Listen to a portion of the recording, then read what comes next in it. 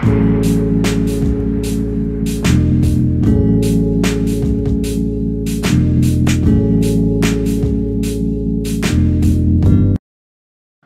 everyone, my name is Kenneth Chu from ABCD Technology. Today I will teach you guys on how to change your contact number or your phone number in your Dingtalk app. Okay, so let's say currently you already use new phone number, you want to change your contact number. Okay, so first of all we need to log in Dingtalk first. Then secondly, you go here. Okay, you just press on setting. Okay, click your photo profile and click on setting. Secondly, you go to security center. Okay, so here when you are in the security center, you select account setting.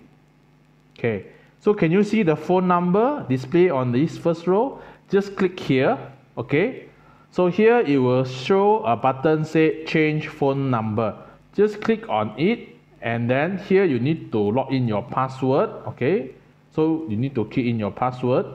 So once you key in your password, okay, then you press OK. So now from here you need to key in your new phone number.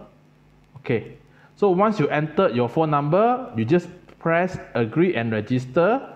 A verification code will send to the new phone number. Okay, so let's say you have received the new phone number. Okay, you will just key in the verification code. Okay, so for mine is, okay, this verification code 9784 9784. Okay, once it's done, okay, you just click OK. It will straight away change to your new phone number.